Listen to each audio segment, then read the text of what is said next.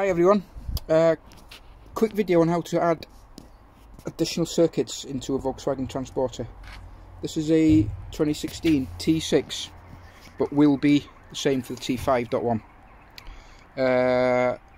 So what we're doing is we're taking the dashboard off, as you can see, all the way along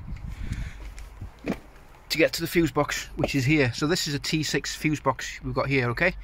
So we're going to take screw out of there, screw out of there, and screw out of the back there.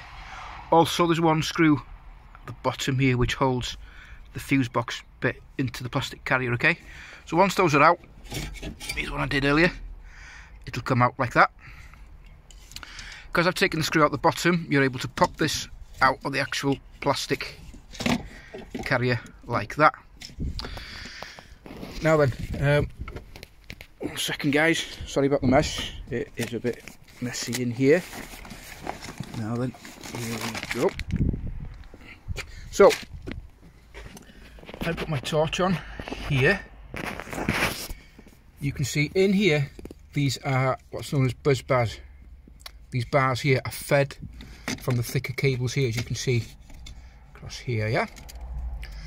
They're your feeds, live feeds, so they're either permanent live or switched live. So what we do is, we're going to add one of these cables that slot in.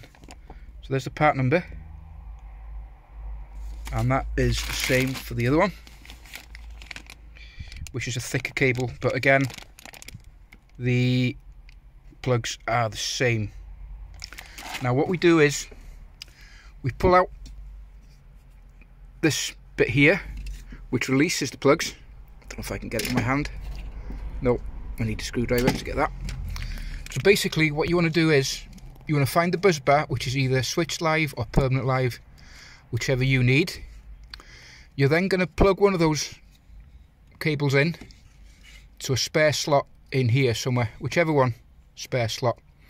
Once you've done that, then to get it to work, you're going to add your own fuse into the front here, either in there, or there.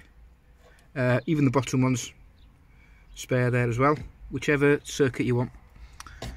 I'm doing it on a additional USB in the back, so I'm going to be adding one of these, running the cable across here, round, up, and to the back of the cab there. Okay guys, thanks for watching.